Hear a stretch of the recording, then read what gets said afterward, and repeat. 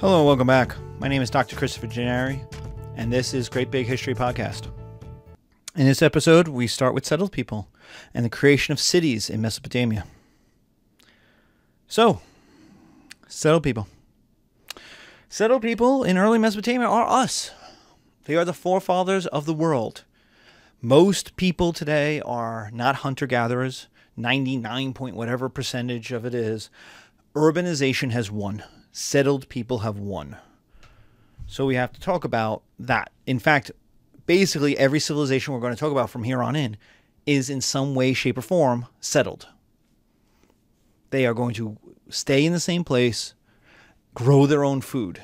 Even if they conquer other people, they go somewhere else and they beat up other people, they will still have more or less a homeland that they call theirs and that they continue to grow food on. So rather than hunt and gather food, settled people grow it. And so, why settle? And the answer is the huge advantages that end up happening. That's why you settle. I had a student today who came up and asked and said, like, preferenced, well, this might be a stupid question. I know we're talking about nomads, but, and I'm like, no, there are no stupid questions. If you have a question why, that's history. And she goes, well, why didn't they just grow their own food? And I'm like, that's what we're going to talk about. Because very few people, there is a transition throughout this course from nomadic people to settled people. And settled people start very small in a few little cities in one part of Earth. And they spread and they spread and they spread. And the idea picks up in other places. And so, what are the advantages? Why do people start growing food? And why doesn't everybody just grow food? Well, the reason why everybody doesn't grow food is it's too hard. It is so hard. And we'll get to that in a moment. That's our disadvantages. So let's start with our advantages. The advantages are a huge, massive increase in food. Like, look at today. Look at right now in our lives. 2% of Americans are farmers. 2%.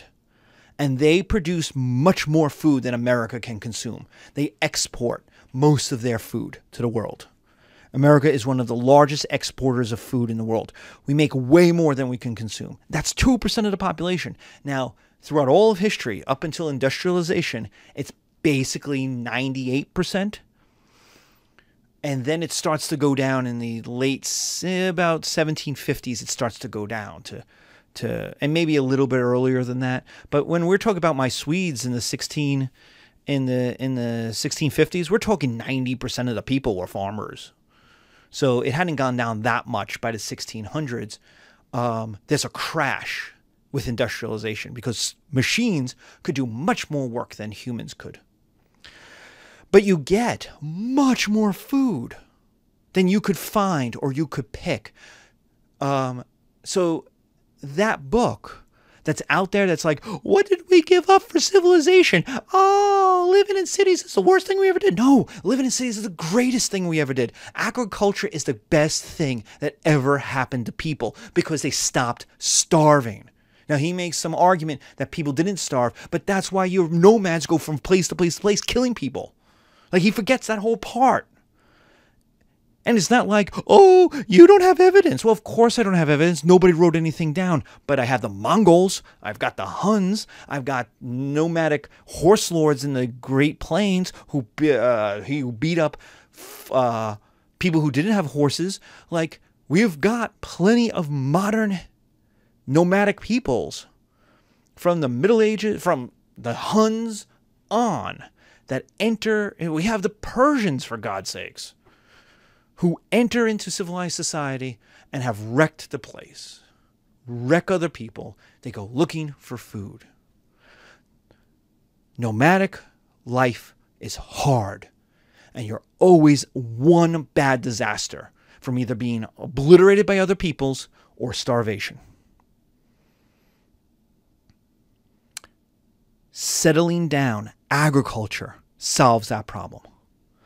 You have food stability. I know. You ask a farmer, you ask any farmer, any professional farmer, how much yield, how many plants, how much grain, how much pounds, how many tons will you get? And they'll have one question for you. Which crop? Corn. They'll know. Because they know how much acreage they have. They know how much they've planted. So they know what to expect. They know what they should get. So you have food stability. You can look at a 10-acre farm and you know you are going to produce enough to eat. It's an interesting thing. Humans, by themselves, with the strength of their back by themselves, can farm around 15 acres of land in a year. So here's the funny thing. Guess what the average size of a farm was? It's about 15 acres. Guess how much acreage you needed to feed a family and have a little bit left over for income. Turns out to be about 15 acres. How weird is that? That the strength of a human corresponds to pretty much the limit of human endurance in agriculture for what we call subsistence farming. Just enough to get by and have a little extra, little savings. Now, if you gain animals, oxen, later on horses, you can do more than 15 acres. But you remember, a farm in the ancient world has to be about 15 acres to feed a family. So that's all people want. People want 15 acres. 15 acres and a mule. 15 acres and an ox. Well, then you could get more, 25 acres, because the ox has to eat. But you need 15 acres and you have enough to feed yourself and be independent. So you get individual and generational wealth. You can leave that land behind. You now have your own income. Like nomads don't have money or wealth of any sort. They have to share everything because when they hunt, when they kill something, they have to bring it back and everyone shares it. When they gather, you share it with everybody. My 15 acres is my food. And if it's more than I need, I can sell the rest or save it and boom, I make some money. I now have individual wealth. Now I will die one day. And so I leave it to my children. And that's generational wealth.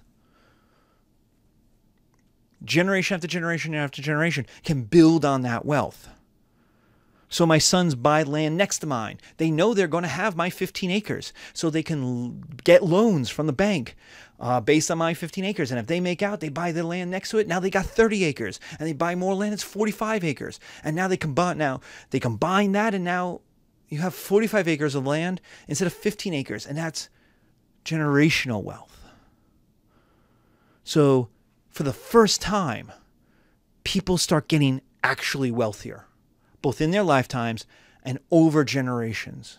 They start to actually have individual wealth, which leads them to independence. Suddenly they have wealth and they don't need other people. They say, I can do it on my own. I don't need you. I don't need your food. I got my own food. And so you get the concept of independence, of I can do this on my own. Now, we're not talking American independence. We're not talking I am on my own. I don't need anybody. We're going to talk about religion. You're still tied to a very large group of people, but you're not as dependent or interdependent as you were in the nomads. Nomads are communists. Nomads share everything. There is no one who's individually anything in nomadic society. It is the pure Marx, where the idea, it's not Marx, but somebody else who's philosophizing on Marx, who said Marxism is from whom what one can give and to whom what one needs. It's the idea that you only need so much stuff, so the society will give it to you, and you give to the society what you can give. If you're a great musician, you give music. If you've got a strong back, you give your strength of your back. You're a warrior. If you tame horses, you're a horse tamer. But the idea is no matter what you do, you shouldn't be punished for it. You shouldn't have less than you need. And likewise, you shouldn't have more than you need. Like, who needs $30 million? The answer is nobody. Absolutely nobody. You don't need it. It is way... And you're like, well, what if I want to buy a $10 million house? Well, if you didn't have $30 million, people with $30 million hoarding $30 million, would you have a $10 million house? No. And so the idea is, but you don't need a $10 million house. You need a house. People do fine with $10,000 trailers all the way up. So you don't need, and the emphasis is need, from whom what one can give. So where your talents lie, and to whom what one needs. Food, clothing, shelter, a job of importance, respect, those kinds of things. That's nomadic society. Settled society, on the other hand, is what I create, me. We start to get I's. I. Where in nomadic society, there is no I. There's we and us. And in settled societies, we start to get I. I produce this. It's my farm. I own this. So you get independence. Now that's good. Like, we value independence as an American. So we start to get this. What's the disadvantages? Well, the first is farmers farm, man. They don't fight. Farmers don't fight, and nomads fight all the time. So if farmers go out and fight nomads, do you know what nomads do? They laugh. Thank you for coming out here so we can kill you. And then they're going to take their food. Like, farmers can't fight nomads. Did you ever watch The Seven Samurai or Magnificent Seven? Like, or A Bug's Life? Like, they're farmers. They don't fight the bandits. They have to go get their own bandits, the Magnificent Seven or the Seven Samurai, to protect them from the bandits. Like, the farmers farm, man. They don't fight. When farmers fight nomads, farmers die. And that's going to be very important to the development of cities. You don't fight. There are no armies that go off marching up. They get killed. Nope. You do it once and you realize, nope. Farmers farm. They don't fight. These guys lose their military skills. They used to be nomads, which meant they fought all the time. Maybe they even had horses, but they're now in river valleys. So they lose their horse breeding skills because it's a bad area for horses. And these horses are not good for draft animals. They're not that big. The ponies of the Central Asia that could carry a person were not strong enough to plow land, to plow the mud of the lower Euphrates. So now you have an extra mouth to feed this giant horse, and what happens is you don't need them. So when they die out, and you lose over a century, you lose the ability to breed those horses.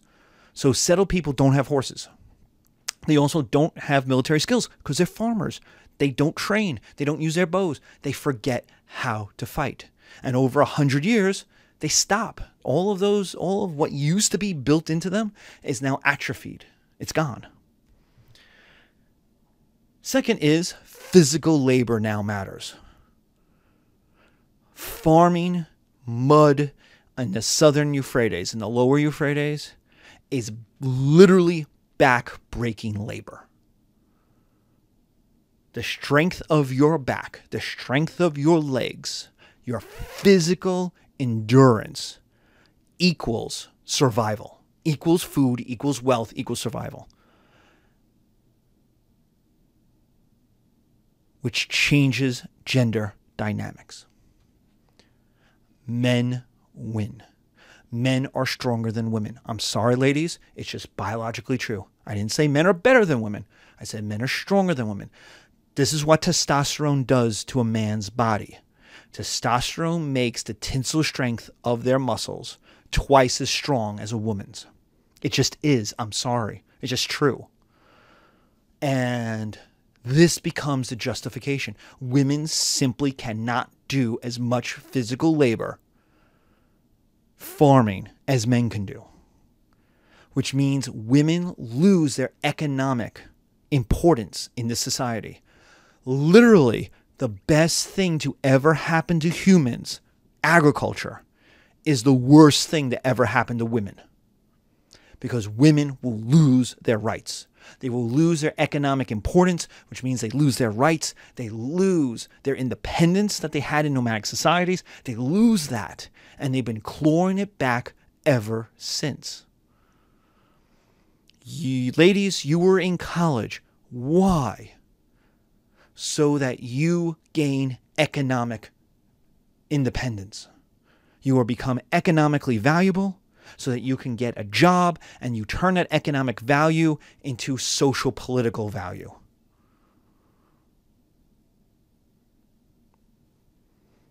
So that you marry somebody of the same economic status of you, who will respect you and who will value your economic output, who will support you, who will be a partner to you.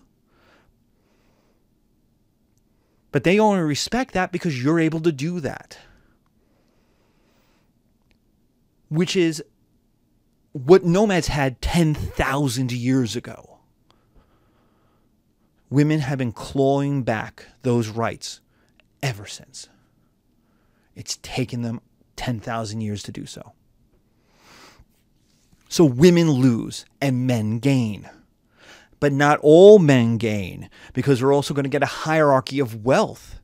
So elite men gain, those who have more land, those who could hire more laborers, those who through luck, because the floods don't hurt their land when it hurts other people's lands, or guile, or they happen to have their children, they happen to have a few that live rather than a lot who live, which means you'd have to divide up your wealth when you die among more kids, or no kids who live, very few kids who live, which means your wealth has to go to someone outside the family if you don't have any kids who survive into adulthood. So too many kids is bad, too few kids is bad.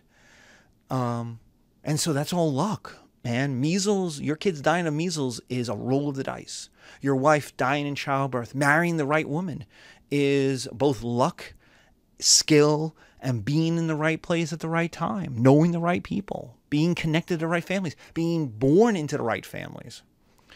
Men gain from this. It's backbreaking labor, just like the Genesis says when Adam leaves Eden, it is, you're going to labor and it's going to suck. But men gain socially and politically, and women lose because they become economically less important to the survival of the group. 3, you need nature to work for you. These are people who need the rain to rain, but not too much. The sun to shine, but not too much. The river to flood, but not too much. If it does anything, not too much or not at all. If the sun doesn't shine, you're screwed. If the sun shines too much, you have a drought. If it doesn't rain, you're screwed. If it rains too much, you have a flood. You're screwed. It's like, you need nature to work for you. And you have no control over that. You can't make the river flood. You can't make the clouds rain. You can't make the sun shine. You have no control over the things you need. Nomads don't care about weather. It's hot, we move to someplace that's not hot. It's cold, we move to someplace warmer. We'll find food, we follow the animals. The animals are like, dude, I ain't staying here, it's too hot, I'm moving. Nomads have to live with nature. They have to understand nature. Whereas settled people are reliant on nature. They need nature to work for them. If nature doesn't work for them, they're screwed, they're dead. And finally, you need protection from neighbors. Now you're living in a place. I have a little house and I have a neighbor. I have a neighbor on my other side. I got a neighbor down the street. You have the poor versus the poor. That guy next door, he's looking at my TV. I see him. You get the rich versus the poor. Rich people are always trying to exploit the poor. The poor people are trying to steal from other poor people because that's who they live around.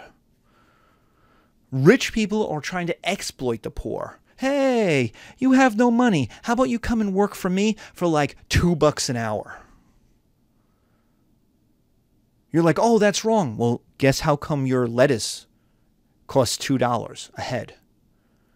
Because immigrants come across the Mexican border, work in Arizona, New Mexico, and especially California for nothing. For pennies on the dollar, for $4 an hour. And then they maybe go back over the border or maybe not. And they do a job Americans simply won't do. There's a program right now, I'm sure it's still in existence, called like Take Our Jobs. Stephen Colbert participated in it, and it was from the Fruit Pickers Union. And it was this idea, the Cesar Chavez group. And it was, we will hire any American, any citizen, any American citizen who wants to be a fruit picker, who wants to pick strawberries, pick cotton, pick lettuce, anyone. When Stephen Colbert did it, in the first year it was, or second year it was in existence, you know how many Americans did it? 4. Not 400, not 4 million, 4. They could have a job tomorrow picking food. They didn't want to do it because the job is hard. It doesn't pay. It sucks. Americans simply don't want to do that job. So, but the company that owns the farm is making a hell of a lot of money. Because they get to pay the workers almost nothing. No Social Security. No Medicare. No, nothing. So they pay payroll tax, okay. But they're paying it on nothing. And there's plenty of unscrupulous people who totally don't even do it all off the books and pay them in cash. Or pay them in barter. Don't pay them in anything. Or enslave these people. This happens in Australia, where you can literally hire yourself out. If you're a backpacker, you can get a 3-month visa extension or a 90-day extension on your visa if you work on a farm. And there's all kinds of stories of rapes and murders because you're out on a farm in Western Australia or Northern Australia or in Northern Territories. You're in the middle of nowhere. I mean, you are in a town of 500 people and there's nothing for 1,000 kilometers. You know, take a look at the Northern Territory. Take a look at where Broome is on the map. There's nothing out there. Just nothing. Nothing south. If you could go 1,000 miles to the south and there's nothing. And so these college people are like, hey, man, cool. I'm going to go backpack across the outback. I'm going to be cool. And so to get the extension, you got to hire yourself to a farm. And the farmers are like, yeah, I got all these European and American kids coming. They're all 20 years old. Some of them are women and hot. And I'm going to rape them. And I'm going to enslave them. And nobody's going to ask questions because I'm out in the middle of nowhere. There's no Wi-Fi. There's no cell phones. There's nothing. You're in the middle of nowhere. And so this kind of working slavery happens all the time. The fishing boats do it. There's a big thing with Costco. Buys its shrimp, and some of the shrimp it buys is from Thailand and Indonesia and the Philippines. And they use slave labor. This happens in the Middle East, where they put out au pair and nannies. And the women show up to be an au pair or a nanny. This happens in Russia. And it's happening in China now, where women show up, poor women show up, and these wealthy guys say, give me your passport, and they hand over the passport. They're like, okay, you're a slave now. You can't leave, and now you're a prostitute. And they're like, that's not what I signed up for. And they're like, yeah, well, it's going to happen, whether you like it or not. And my 3 guys here are going to beat you senseless. And who are you going to call? I've got your cell phone. Or you didn't even have a cell phone because you're poor, and I've got your passport. So guess what? Now you're a sex slave in the underground sex market. And there's something like, what, 300,000 sex slaves in America right now? So the rich are always exploiting the poor. always exploiting the poor. You can make the argument that capitalism is an entire system based to exploit the poor. Certainly communism will argue that. There's also the poor versus the rich, and this is an important part. The rich people are always afraid that the poor people, there's more poor people than there are rich people. A lot more poor people. There's 98% of the people are poor and only 2% are rich. And so they're always worried that the poor people are just going to murder them in their sleep. You want to know the thing that scares a slave master in the South, in the American South in 1820 more than anything else? The butcher on his farm. His cook. Why? Why does his slave, his black West African or now African American slave in 1824 scare him? Why? Because we have to eat meat, because we are a civilized people. But I ain't going to cook it because I'm a slave master. I got slaves to cook for me.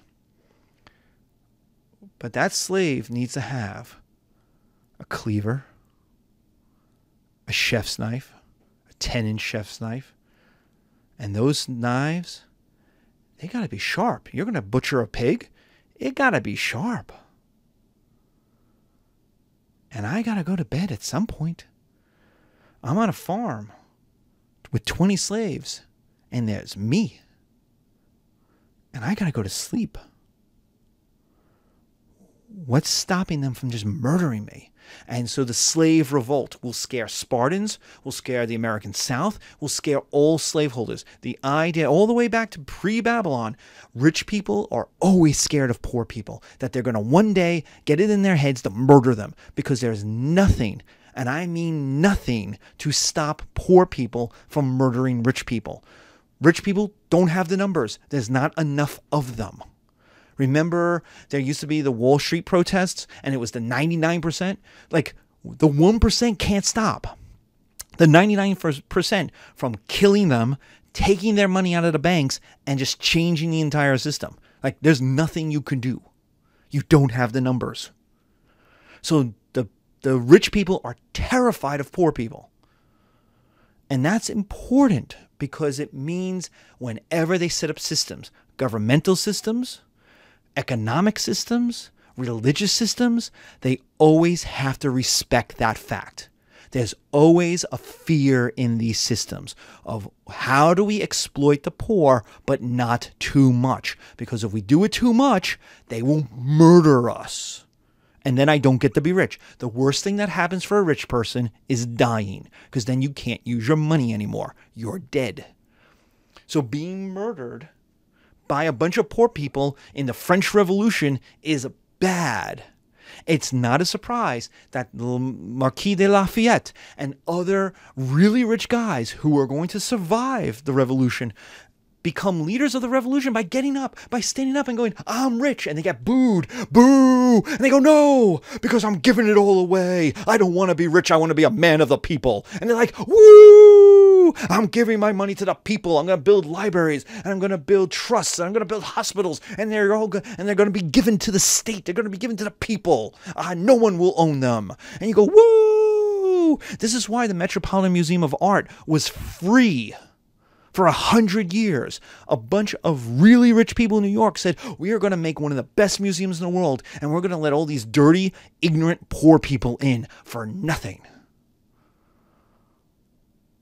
This is why Carnegie builds libraries, because he's like, if they knew how much money I had built on their labor, they would murder me in my sleep. Tomorrow. So it's poor versus the rich. And then there's the rich versus the super rich. Because even though you have rich, like the top 1% isn't the same. There's the top 1%, and then there's, like, the top 1% includes people who earn $250,000. Now, I know people who earn $250,000. I know people who earn more than $250,000. And they live in New York, they live in Washington, D.C., they live in L.A. and San Francisco, and they will tell you all the same thing. I don't make that much money. I'm middle class. And you're like, no, you're not middle class. You are by no definition middle class. You are in the top 1%. But they don't care about that argument. Why? Because they don't feel rich. Why? Because they are looking at their colleagues, on Wall Street, in Silicon Valley, in Hollywood, in government, who are earning millions. And they're like, I'm earning $250,000. This guy makes $12 million a year, $50 million a movie. Sold a Silicon Valley company. I know a guy who sold 3 different companies for at least $10 million a company. I could have been a part of those companies, but I'm with you. Woo! Aren't you happy about that decision? But that doesn't matter. The idea is the guy who's in the top 1% looks at the top 1/10 of 1% and says, why can't I be that rich? So rich people look at the super rich people and are like, why can't I be like you? And the super rich people are like, whoa, dude, you got to earn it. And that's bullshit. Because super rich people don't earn their money. They inherit their money. They inherited their money in the ancient world. They inherit their money today. Thomas Piketty has a 700-page economics book that came out a couple years ago about that very thing. You could just look at the graphs in it. There's like 100 and 200 graphs in it. And they just read the first chapter, and it's people inherit their wealth. The vast majority of people, like, think of Bill Gates. You're like, Bill Gates made his own money. Yes, he did. And think of Bill Gates' kids and his grandkids and his great-grandkids and their cousins and their cousins' cousins. All of them are inheriting. The next 100 generations of Bill Gates are inheriting that wealth. Look at the kings of England. Look at the dukes and the duchesses. They're still living on money. The House of Lords, none of them made their own money. They're living on 1,000 years of money that's still in circulation. So the rich are against the super rich. And the super rich hate the rich because the super rich are like, dude, I am the most successful in the world as far as I know. And you can shut up because you're not as good as me.